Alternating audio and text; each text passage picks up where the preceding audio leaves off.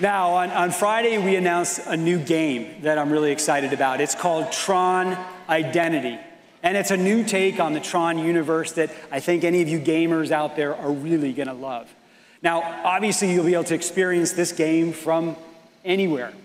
But if you want to physically enter the grid in a thrilling new way, well, I've got the thing for all of you.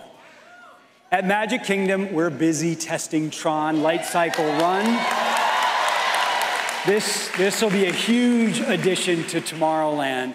And listen, I know that we've been talking, and then we were talking, and then we were talking about this attraction for a while now.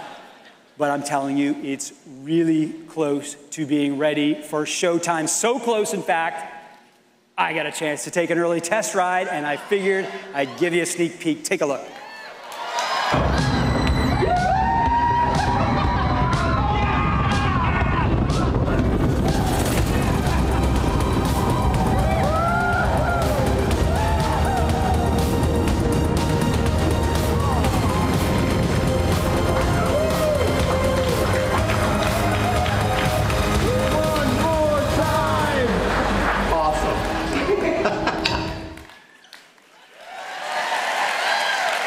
Listen, I fully realize that I have a really cool job, but I think you can tell how much I enjoyed that. And what you all saw there, that is just a little taste.